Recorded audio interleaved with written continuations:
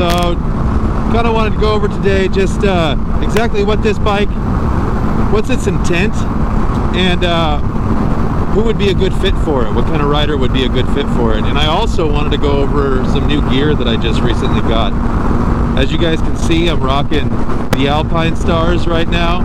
I just recently picked this gear up. It's on the more expensive side. I'd probably say it's like, I don't know, mid-level adventure gear. It's Alpinestars Touring.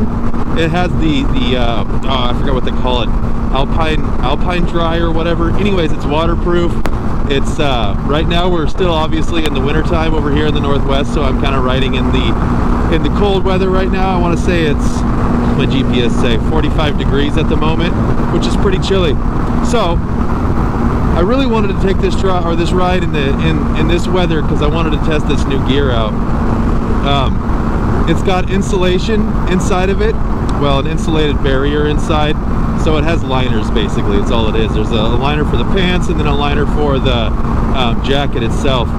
And I can, to be completely honest with you, in 45 degrees, I'm going 70, 75 right now. I probably shouldn't be. I didn't realize that. Let me reel it down a little bit. Going 65 now. That's a little better.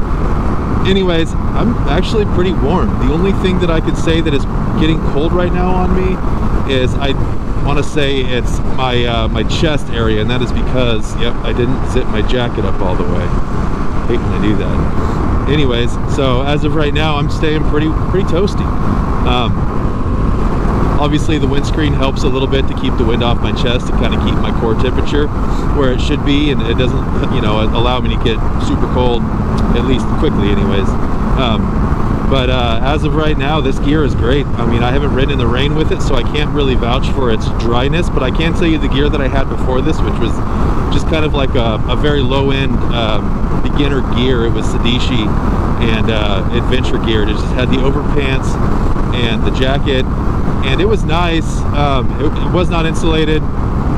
It did have like a wind breaker insulation on it, but it wasn't like a cold weather insulation, so it didn't really help in that aspect. But this stuff has the insulated liner for the, like I said, the jacket and the pants, and it's doing leaps and bounds better than that Sedici was doing. And I don't want to like dump all over the Sedici because it was a really good beginner gear, and I'm not sure if I mentioned it in the previous video, but the Sedici is a good way to start. It ran in about, I want to say it was like 400 bucks for the pants and the jacket, and that's pretty good. So anyways, with that set aside, there's your baseline of gear price would be the Sedici, and that's probably the cheapest you could get. You could definitely go cheaper, but you're going to sacrifice some safety.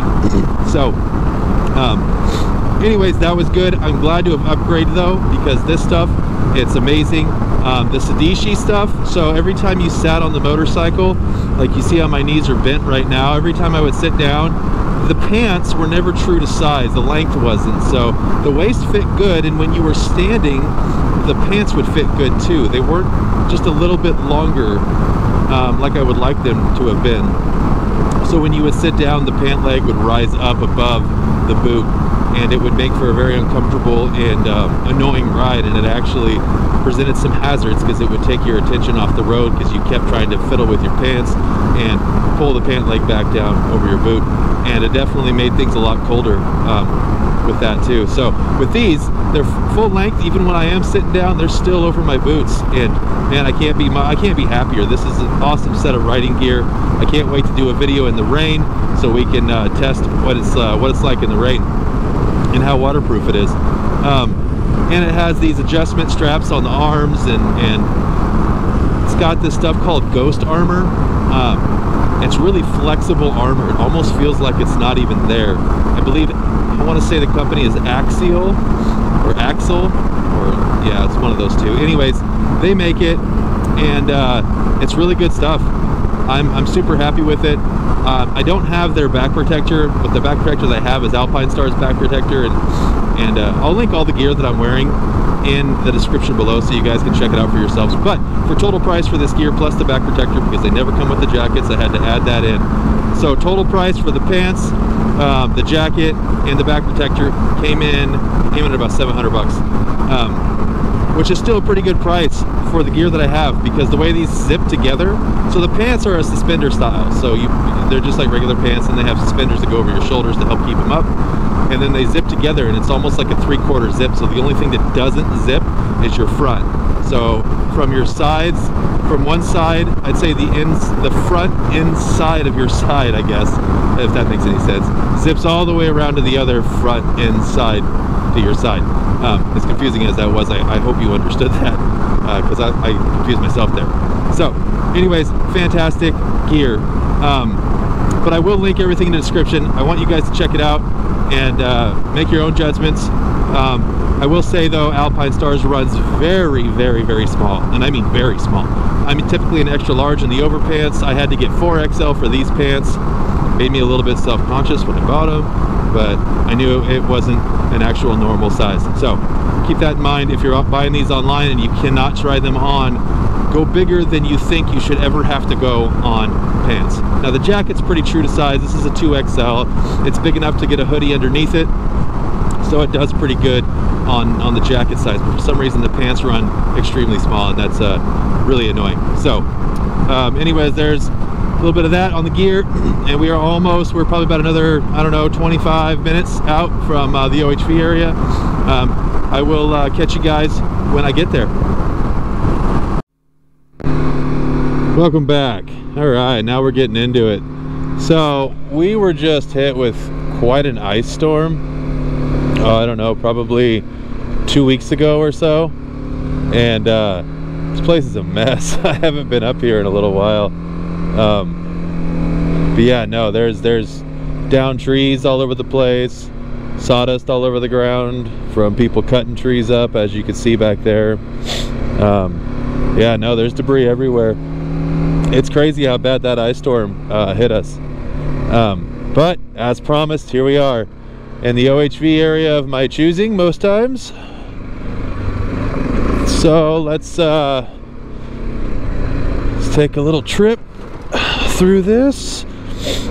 Okay, so I kind of wanted to talk about the intent of this bike.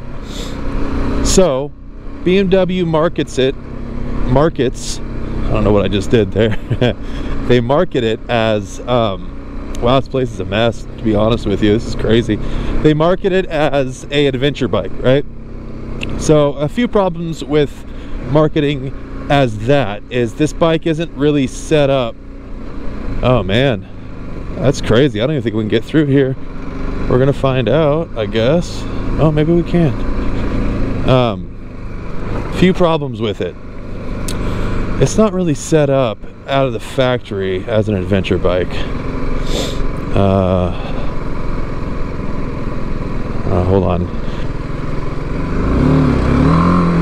Okay. Wow. And we're back. This place is insane. I've never seen it like this. There's so many downed trees all over the place. Anyways, the market has a adventure bike. Let me pick up where I left off because I keep getting sidetracked. Sorry. Few problems is it doesn't really come out super capable. I mean, don't get me wrong, it will do what BMW says it'll do. It'll go off-road. It'll do all that. It will obviously, you know, I haven't done anything to this aside from just cosmetic things. Oh man.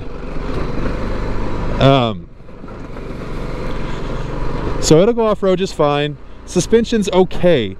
Problem with the suspension is it's super plush, so it doesn't like to absorb things real well, so you're gonna bottom out a lot,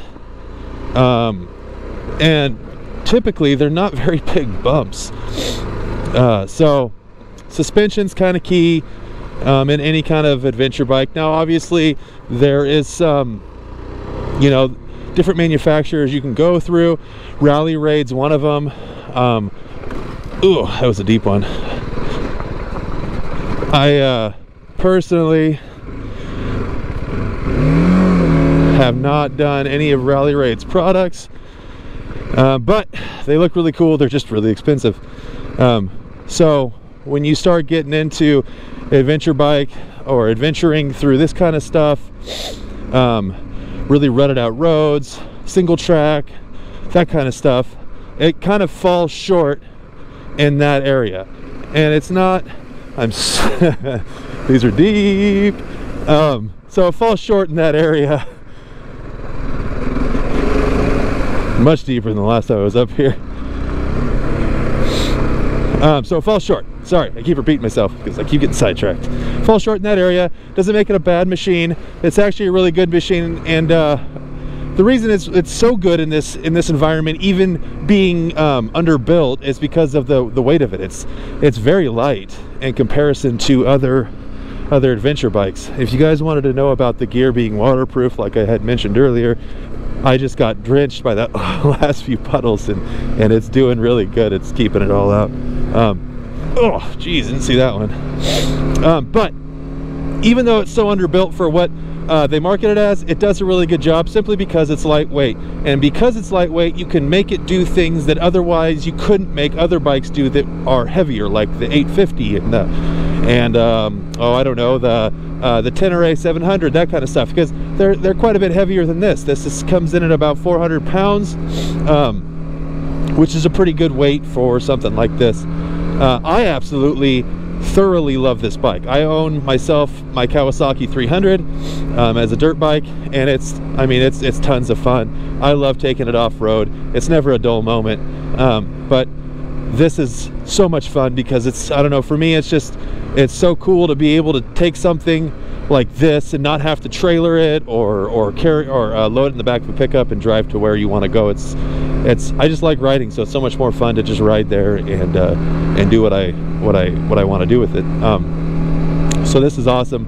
It's awesome for the new rider. It's awesome for the experienced rider. I mean, this bike has a wide range of uses and wide range of people that could ride it and would probably have a lot of fun riding it, because I do have a lot of fun riding it. It's very basic. There's really no technology on it. As far as an adventure bike, this is probably as basic as you're going to get outside of, say, a KLR 650, and those bikes are very, very basic, but they're also really heavy too, which is a downside. And they're just tanks, you know. They're big middleweight adventure bikes, and they're heavy, and you know, they get the job done. They do what they're supposed to do. As from what I've heard, they're tons of fun to ride. I've never ridden one before, but anyways, back on the 310, fantastic bike. It's so good because it is light, and if you fall on it, you can pick it back up. It's not going to crush you. You're not going to get hurt going down on a trail. You can turn it around super easy in tight areas, which is a big deal with these bigger adventure bikes. You really can't do that with a lot of them because they're so darn heavy. You know, I was looking at the weight of a Harley Davidson Pan America, and those are coming in at like, I want to say in the upper 400 pounds. I could be wrong. I know, I'm sorry. I want to say they're 500 pounds. I could be wrong. I'm going to have to, I'll post it in the video to correct myself, because I'm pretty positive I'm wrong. But yeah, it's great for a wide array of riders. You can obviously tell it's doing this gravel road just fine. It's got plenty of clearance for this stuff. I want to say the front suspension travels 7 inches. I don't know why I want to say 7. Because I mean, I guess it sounds right. 7 inches. I'll post that if I'm wrong as well. But yeah. So this is, I just wanted to kind of talk about it, go over the bike a little. I haven't done it in a long time. I know I made a 5,000 mile review, oh,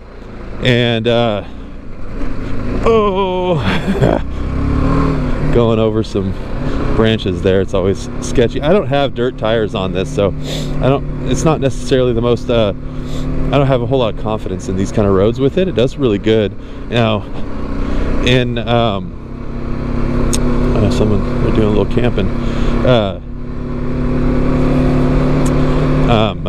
Dry dirt, gravel, and that kind of stuff. These tires are fantastic. They do just fine.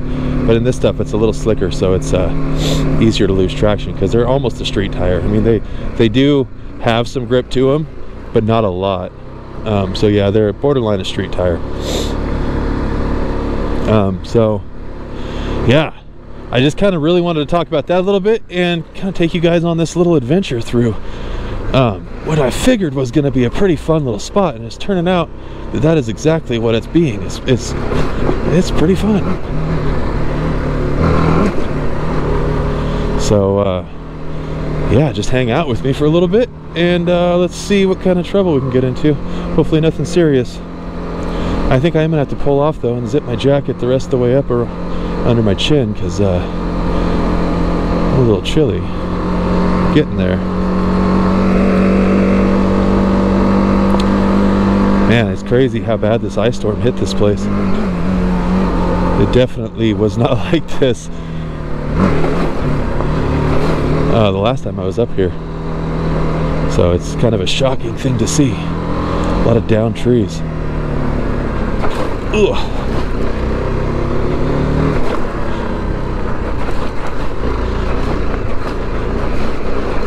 My video I made, the 5 things I learned in the last 2 years of riding, my BMW has hit 20,000 views. I just want to say thanks for that, guys. That's incredible. I know it's just one video, but it seems like that video has really made an impact for people. People have found a lot of good value out of it. Ugh. And I'm super glad and happy about that. I've gotten a lot of response, a lot of interaction from everybody out there. Some good, some bad, some mixed. Well, that was just solely my opinion on my experience riding it, and I'm gonna do another one. I think I'm about 4 years into owning this bike, and I'm gonna do another as soon as I hit the 4-year mark. I'll do another my experience video, and maybe we'll compare and contrast from the 2-year mark to the 4-year mark and see how, if my opinions have changed or have stayed the same. But yeah, no, that's super cool. Like 20,000 views. I never thought I'd make a video with that. So I appreciate that. I really do. Oh man.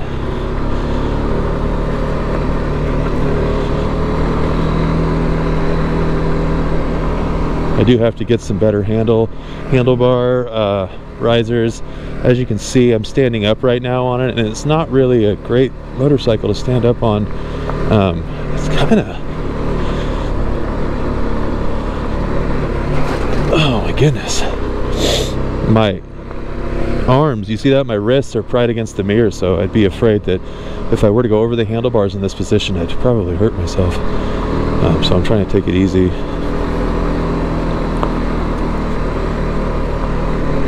Might be having to ride back in the dark on this one. Sun sets at about 5:30 around here, over here on the west coast. I'm not sure about where you guys are, but where I am, I don't have much light left in the day. So we'll make this a real long one. But man, this is so much fun to get back out on the bike and go experience the outdoors, because it was a long time since I'm able to get back out here and do this.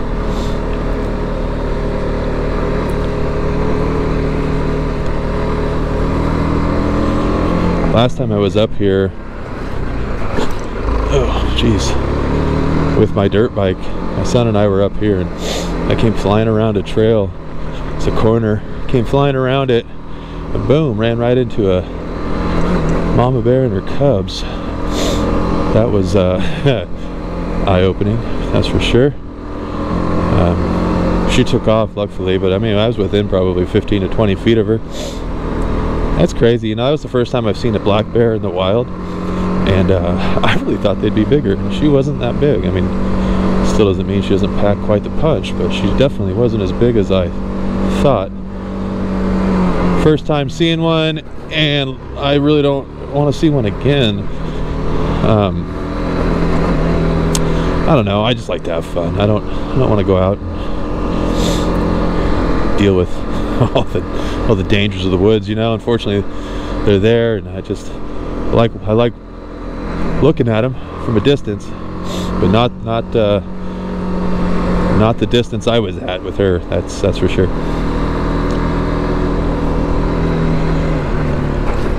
Oh, sit down. Uh-oh. Yep, I knew that was going to be a rough one. Rip up these roads. Alright, we got a full tank of gas, some warm gear. We're feeling pretty good today. I hope you guys are having a good day. I hope you guys have been having a good week. I've been pretty fortunate doing 4/10 schedules, so I don't work Fridays, so I get Friday off. So that's been really cool to be able to have 3-day weekends. So yeah, I know I'm having a good weekend so far, being able to come out and do this stuff with you guys and hang out. Looks like we're getting to a little bit colder. Getting into the snow a little bit. Oh, we're at a 40, still 45 degrees, so says my GPS. Whether or not that's true, I don't know.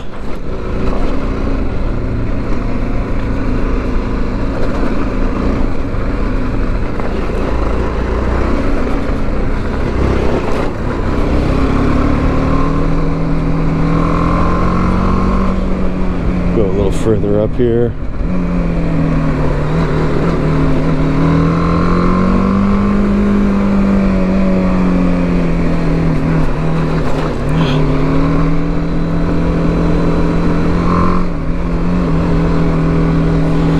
I'm not sure if my GoPro's in the correct setting, so if you guys are watching this and it's kind of blurry and whatnot, I do apologize.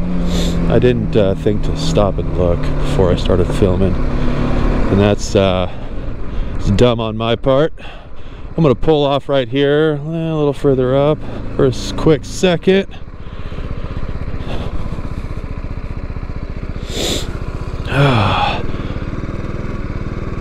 As I find neutral in this. Okay. Alright guys, get some air in my helmet. My fingertips are freezing. There she is, soaking wet. I've gone through puddles that were a lot deeper than I thought. As you can tell, I'm soaked.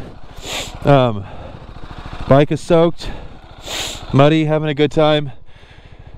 This place is gorgeous. It's an awesome place. Get yourself some good gear if you're gonna riding out in this kind of environment, simply because man, the Northwest is a cold environment, cold and wet.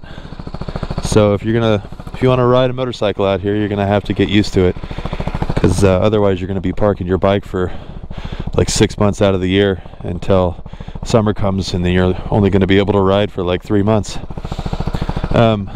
Yeah, I'm trying to warm my fingertips up right now on my exhaust because it is ridiculously cold. See, there's snow on the ground, and further I go up, the colder it gets.